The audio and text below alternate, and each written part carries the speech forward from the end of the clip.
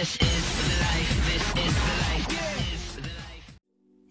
Mzansi crew. Mzansi soapy industry woke up to the sad news of the passing of yet another young great talent on Sunday morning. Hello and welcome to Entertainment News Mzansi. Now, if you're new to the channel, you know you love the stories. Go ahead, click the subscribe button and the bell, and you'll never miss an update.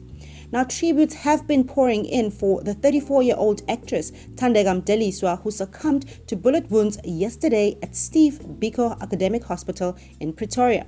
While announcing her untimely death this morning, her family wrote, "She was shot in Evander, Mpumalanga on Thursday, 3 September 2020. She was immediately rushed to Evander Hospital, stabilized, and then airlifted to Witbank, after which she was transferred to Steve Biko Academic Hospital in Pretoria.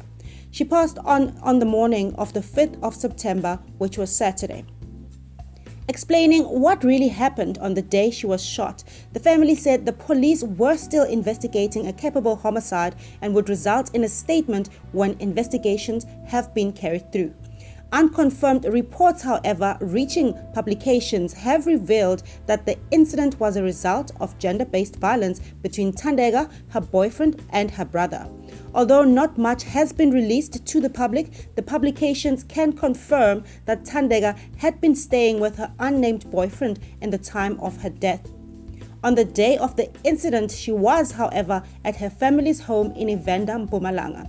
It's alleged that two unnamed men, one presumably her boyfriend, came through to her home where they started an argument with her brother, leading to one of the men taking out a gun and shooting Thandeka Mdeliswa.